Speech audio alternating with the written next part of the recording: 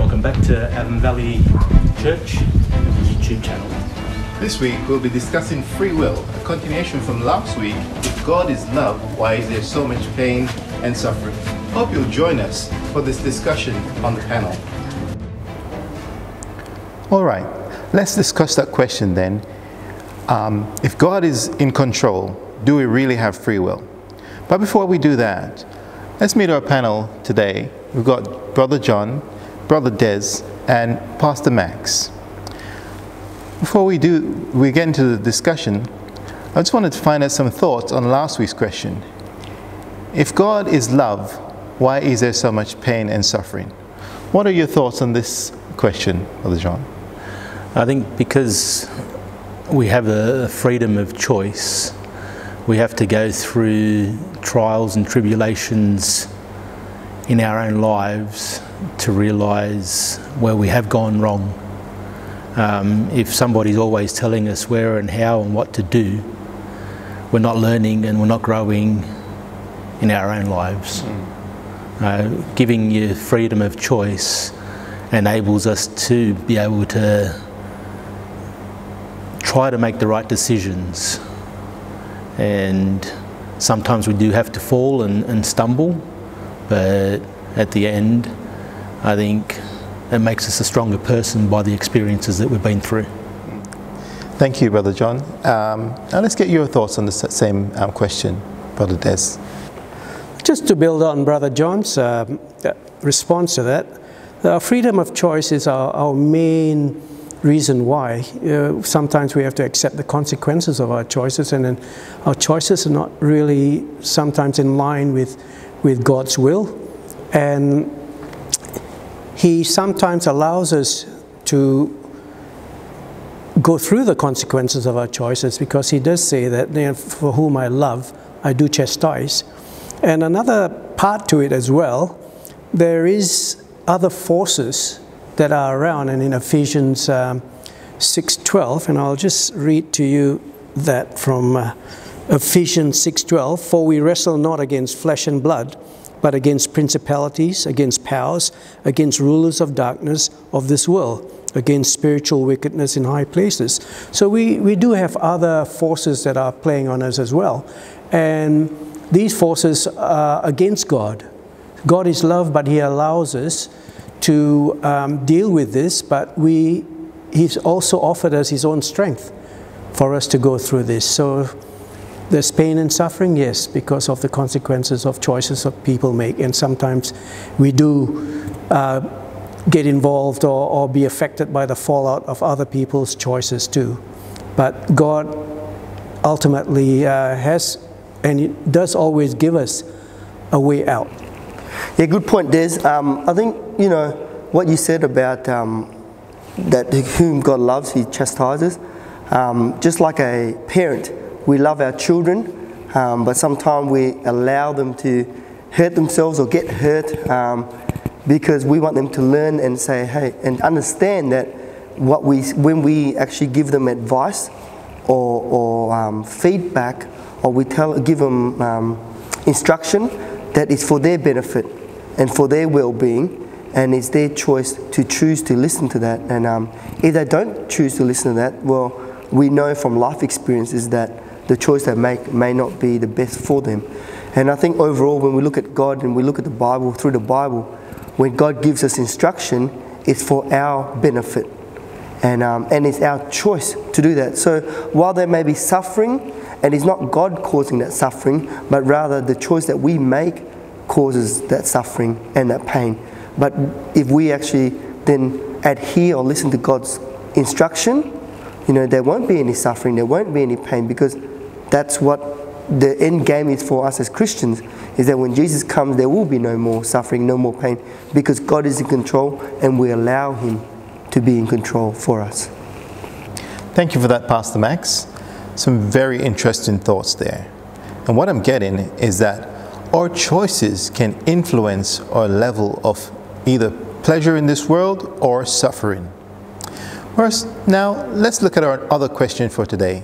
If God is in control, are we really free? All right, so that is the question. Now I'll just throw it out to the panel and get some thoughts on this subject. Yeah, that's very interesting, Jason. But when we go right back to see where God created Adam and Eve, whether He created them as robots or created them as free will agents to obey Him or disobey Him. Well, we go back to Genesis 2. We're reading from verse 16 and 17, and we see that. And the Lord God commanded the man, saying, of every tree in the garden thou mayest freely eat. So we see they freely eat. They weren't restricted. But of the tree of the knowledge of good and evil thou shalt not eat of it. For in that day thou eatest thereof, thou shalt surely die.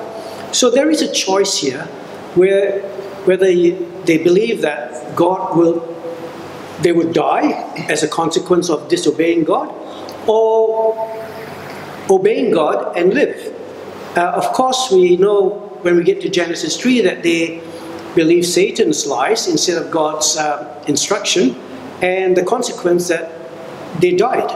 And we are in the same position now. We have the knowledge that Jesus had died for us, and because the Bible says that the wages of sin is death, and everyone has sinned and fallen short of the glory of God, so we are condemned to die. But we have a choice because of what Jesus has given us as a gift. So we choose to follow Jesus and live, or we consequently, because we're all sinners, we are going to die. Now, control. When we look at, is God in control? Yes, He is in control. He has set everything in place, but He's given us free choice.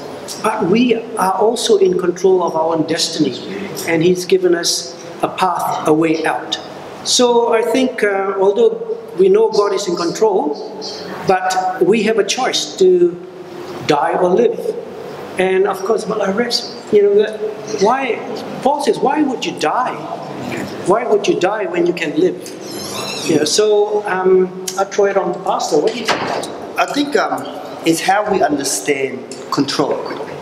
I think we look at control as a negative, from a negative thing where I'm in charge and no one's allowed to have this, it's mine. So, I'm free. Pre-COVID, I was free to get in my car and go anywhere without the restrictions. I'm free. Under the control of the government that says you can't drive in this area, you can't drive in that area because they're revegetating or whatever they're doing. So they're saying, hey, you can't, we're looking after this area. But you're still free to go wherever you choose. But then when we look at God, we say, hey, God has given us the free choice to choose. And with God, it's always choose Him or not choose Him. And we know through reading the Bible that it tells us if you choose Him, you have life. And you have it more abundantly, like what you're saying. But if you don't choose Him, the Bible tells you that for the wages of sin is death.